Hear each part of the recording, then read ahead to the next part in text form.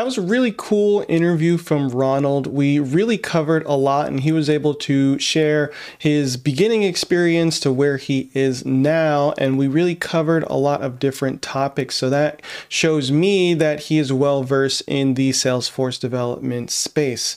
Now, there were a few different areas that did trip him up, he did stumble on, and that's to be expected in any kind of interview, right? It's very rapid, very fast paced. You need to think off the top of your head, and just showing that he is capable of doing that. And in areas that he didn't know, he did bring those up and showcased how he is able to learn and overcome different challenges that he had. So that is definitely a pass for me.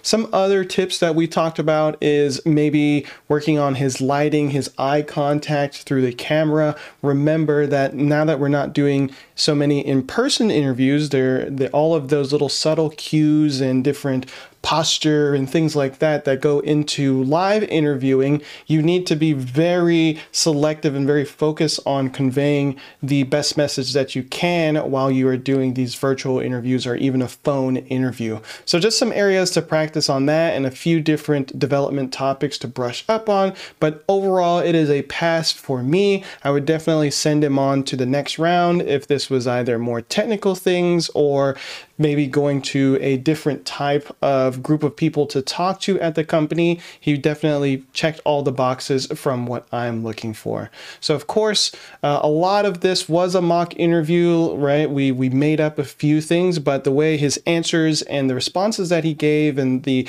genuine eye contact and things like that were all real. And for the overall of it, right, you want to get good at interviewing. Make sure to practice, practice, practice. You're not just going to overnight be an amazing interviewer, or I guess if you are, that's really great for you. But for a lot of people, you do need to practice this skill that we are working on. So take the time out, find a mock interview buddy, and practice these interviews, because that's how you're going to get better at them. And then look up common questions that are asked on developer types of interviews.